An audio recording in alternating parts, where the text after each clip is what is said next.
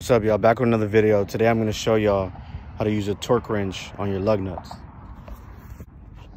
So first thing you want to do is make sure your lug nut is snug, right? And when you do that, you want to use your ratchet and your socket. Don't use the torque wrench to tighten up your lug nut, okay? So just make sure it's snug. All right, so that's snug. Once you get that snug, you can go ahead and grab your torque wrench. So, and I bought this one from Harbor Freight, all right?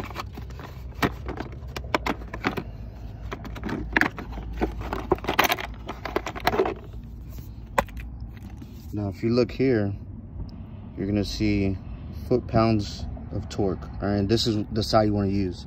And you're gonna turn it all the way up until whatever spec your car is supposed to be torqued to. So for this particular Corvette, it should be 100 foot-pounds of torque. So if you flip it over on the bottom, you're gonna see a lock and unlock.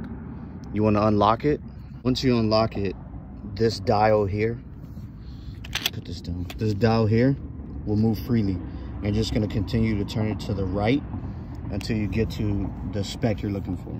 So once you turn it and you get to the spec you're looking for, so in this case 100, you want to make sure that 100 is lined up right there, and you have that 0 lined up with it because it's 100.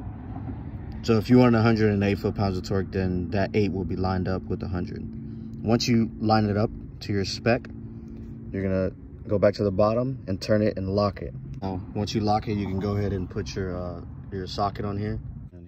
So now you're just gonna go ahead and tighten it down. Now, when you get ready to tighten this down, you wanna make sure your hand placement is here, okay? And you're just gonna tighten it until you hear a click.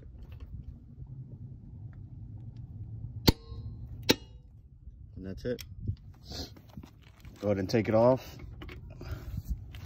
And once you do that, you wanna make sure that when you put this torque wrench back up, that you unlock it and you turn the dial all the way back down to 0.